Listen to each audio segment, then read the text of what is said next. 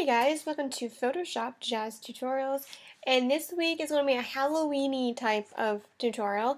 We're going to be making a candy corn text effect. That's right, ladies and gentlemen, we are turning our text into candy corn. Now, it's a little bit involved, there's a lot to it, kind of, sort of, but I will walk you through it step by step, layer by layer. Alright, so first of all, we need to get our candy corn already situated. Now, how do you do that? Well, you basically have to make candy corn in Photoshop. So we're going to make a brush to use for this effect. So we're going to start off with a new document. I'm using 500 by 500 document size, so I would go with that. That's how I'm using it, and that's how it's going to be working well to our advantage. So once you've got your document open, grab your elliptical shape tool, and you're going to make it, now it doesn't matter the color, I'm using black just because but we're going to change the color of it anyway, so it doesn't really matter, I guess, but yeah. And you want to make a shape similar to what I have shown here, and the size doesn't really particularly, well, yes, it does kind of matter, just of that size, okay, that's a relatively good size, but nothing too big that will over your document. Alright, once you have that, we're going to now go over here to our direct selection tool. Your direct selection tool is right below your type tool, if you didn't know that, but I'm sure most of you know that by now if you're an advanced person such as myself. Direct selection.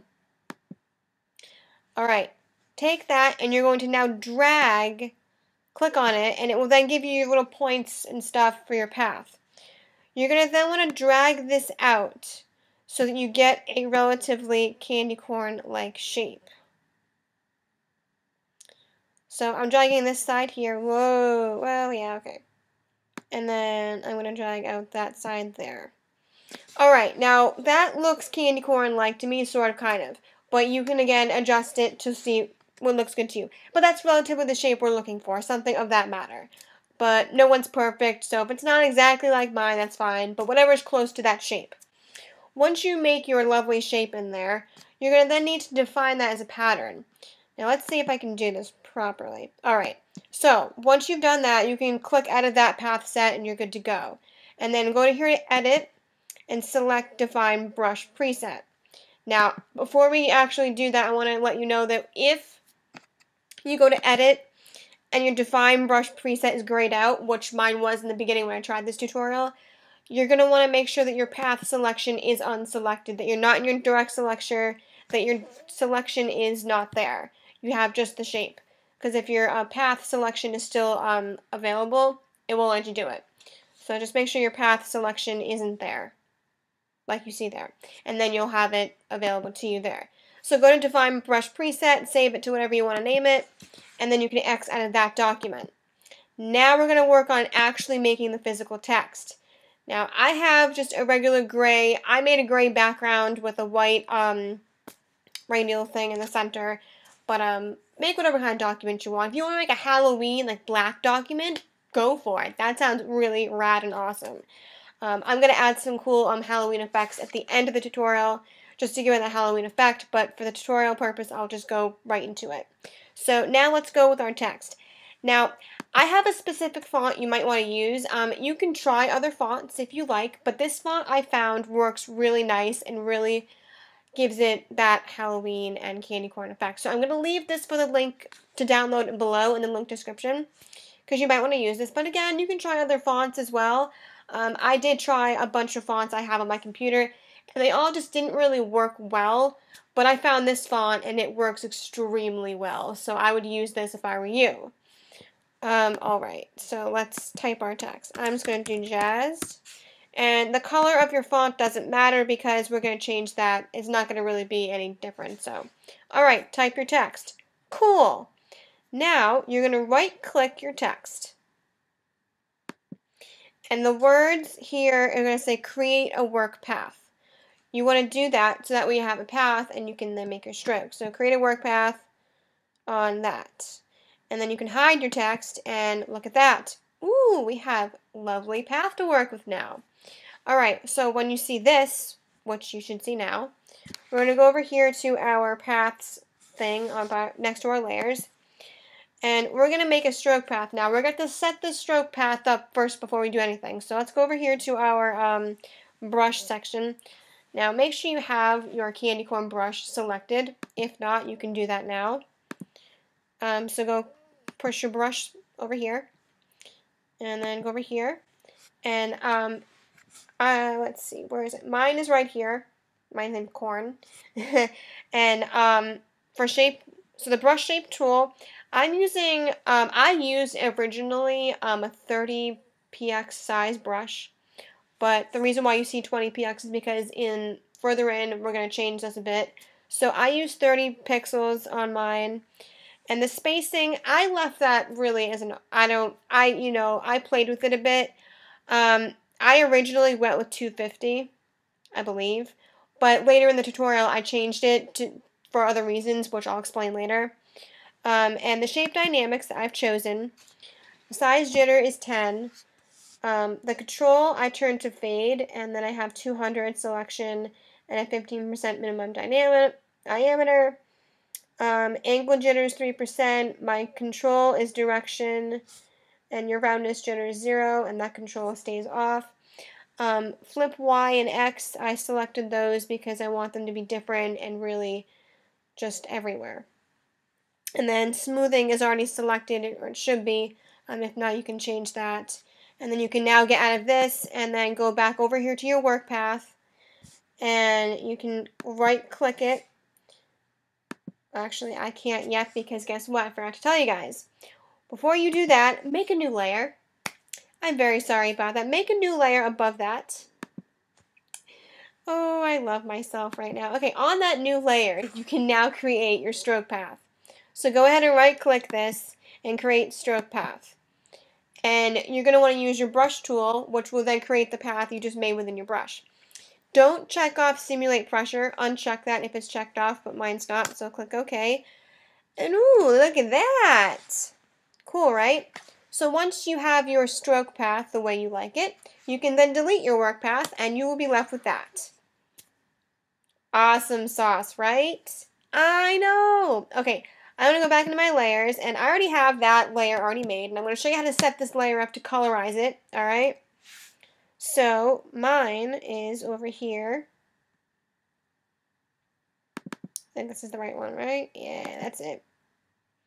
Alright, so I'll make that visible in a moment. So let's set this whole layer up to make it look like candy corn. So I'm going to start off with the drop shadow. I chose blend mode of multiply with a black drop shadow, that's just standard.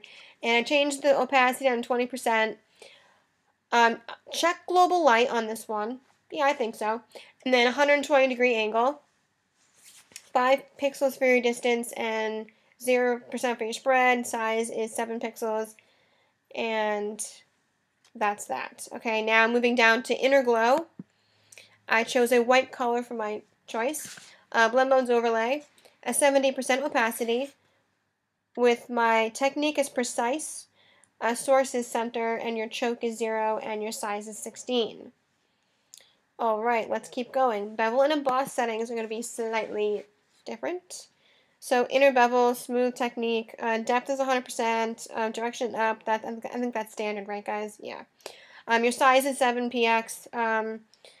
Uncheck use global light. We don't need light on this, guys. Just uncheck it. It's not really going to be useful. 117 degree angle up there.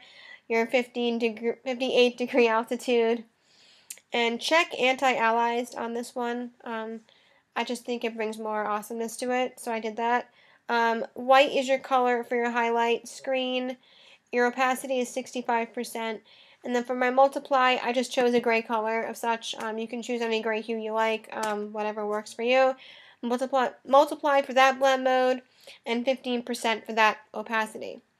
Over here to contour, it's 50% anti-aliased, and that's it. And then my texture. Now, I will also provide this texture I've used description box below because it will be very handy to you and give it really awesome depth.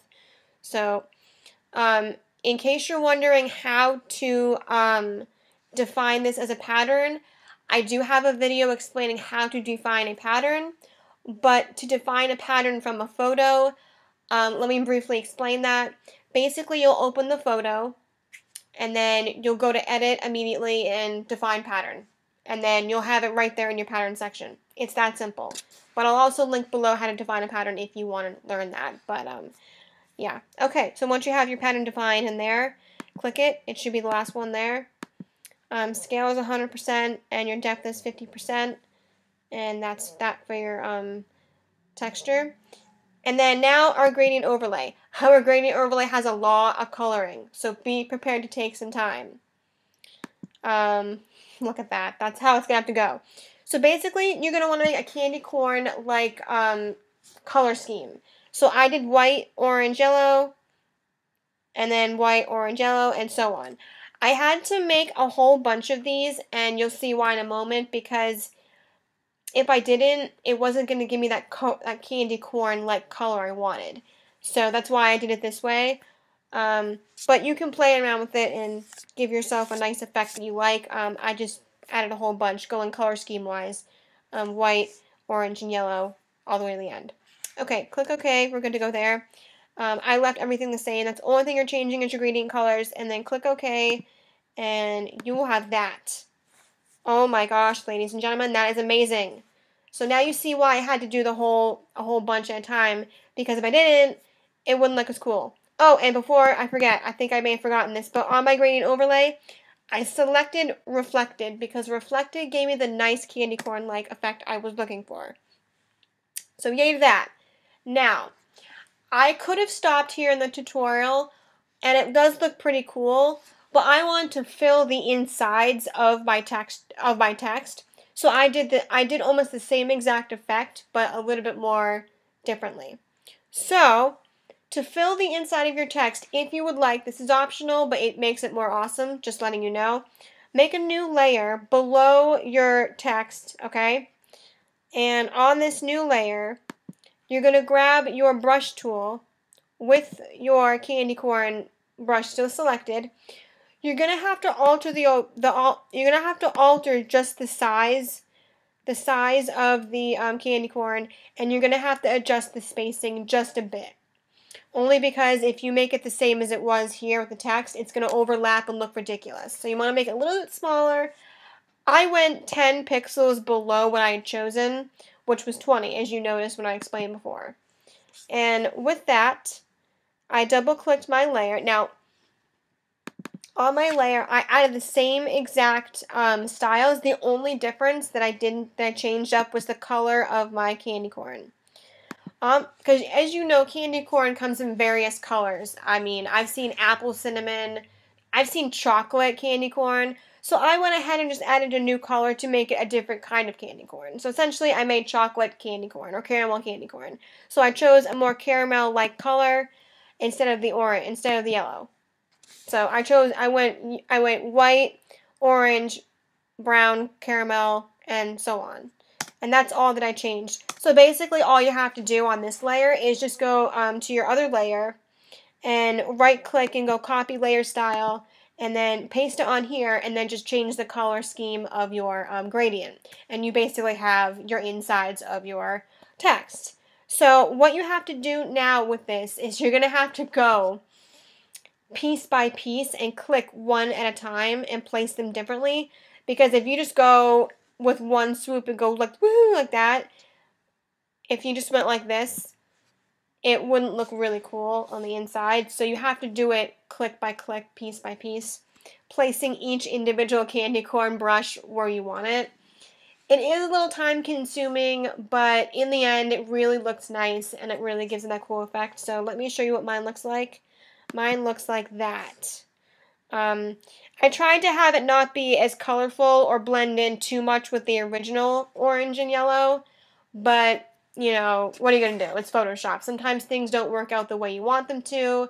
Sometimes there's things you wish you could do that you know you probably could do, but it just takes a whole lot longer than you want it to, so you just try and find an easy way out. So, easy man ways out, I just did that. So it's still kind of, yeah. Oop, that's the wrong one. And on the last layer that we just did with the insides, the gradient overlay is still reflected. You could choose reverse if you want. That might give it a more cool effect, I don't know. Not really. Well, I'll leave it there. I'll leave it up to you to decide. If you want to reverse it and if you want to add more color, or different candy corn colors, that's cool. You know, whatever. It's your text. But yeah. So that's basically the text effect itself. But for me, I wanted to add some Halloween-like textures to it. So down below here, I have this like really cool, oops. Where is it? Oh, here it is, spider web. And then I added a random texture behind it just to give it some more depth. And I dropped the opacity of the spider web to like 10% just so it's not too overpowering to the texture and the text. But that's basically it, guys. That's how you make candy corn texture, text effect. And I mean, you could really take this anywhere. You can make a black background with a cat or something, or a pumpkin background. I don't know. Add your own flair and text and awesomeness to it, guys. I give you the basics of the tutorial, and then you do as you will with it and take my designs and spread them out with more awesomeness. Alright, guys. Thank you for watching, subscribing, liking, and commenting as you have in the past or right now or whenever. I sincerely appreciate you. And I am going to make a video at some point, whenever this person gets back to me. There is a person on Patreon, I believe her name is Kelly. She has pledged me $5, and I sincerely thank you from the bottom of my heart, for all that you do, and that you like me that much, where you feel I am that gracious and I have that much of a gift that you're willing to give me $5 a month to make this channel more awesome and give you more creative content to enjoy. So thank you to your lovely support and your patronism. I thank you for that. So whatever kind of a video you want, or whatever you want from me to you, I will definitely create that for you. So thank you. And again, thank you all for watching and subscribing. You're awesome.